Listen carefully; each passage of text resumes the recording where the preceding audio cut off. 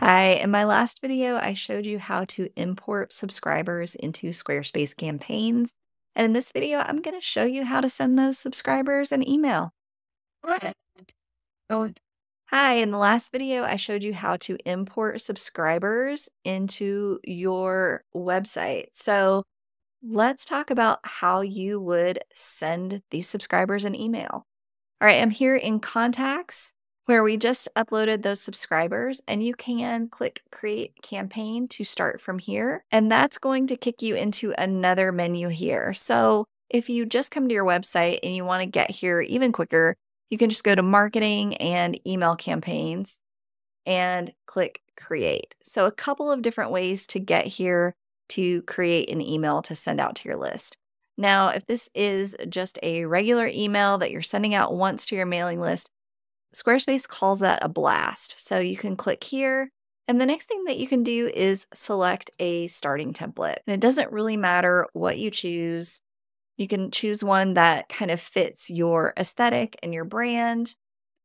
I'm just going to start with Hester because it's nice and clean and choose use this template. So I'm going to give you a very quick overview on how to get this email ready to send out. You can play around with the styles of your email so you can change colors and fonts. All of that is under style here. I'm perfectly happy with just the black and white. And now we can dive into the email itself and in each section make some changes. We can also delete sections. We can reorder sections. So up top, this is, if you have a logo, you can actually choose your logo and it will appear here. This site doesn't have a logo. So what I can do is just type in my website.com, and you can also link this up just like the link editor in Squarespace. And I'm going to make that smaller so people know who the email is from. And then you can edit this text to be whatever you want. You can add additional sections. You can add images, spacers, blogs, products. Play around until your heart's content.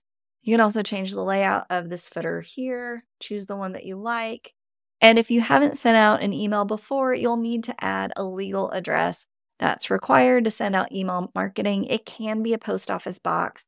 There we go.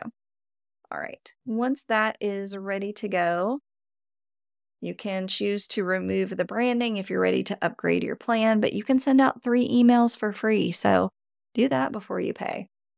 And next up, we go to email. This is where we're going to add our subject line. So friendly subject line, email preview.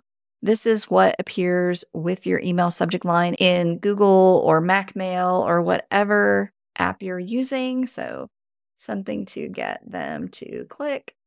And now under unique recipients, we can just choose all subscribers. That's everyone that has subscribed to our mailing list.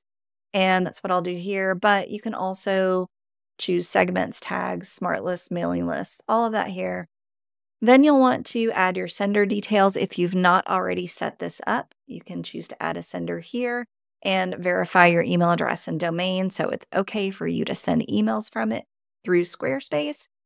And then finally, you can schedule it immediately or sometime in the future. Once you're done, before you actually send this email, I recommend sending a test to yourself. This will appear once you've added your sender details. So send a test to yourself, check it on your computer, check it on your phone, make sure all your links work, make sure everything looks good. Once you're happy with it, you can come back and click send to recipients. And that is how you send an email in Squarespace Campaign, the abbreviated version. If you found this helpful, please give the video a like or leave a comment, as that helps other folks find my content as well. Thanks so much for watching, and I wish you all the best with your website and your email marketing. right. Oh, 12, 12, 12, 12.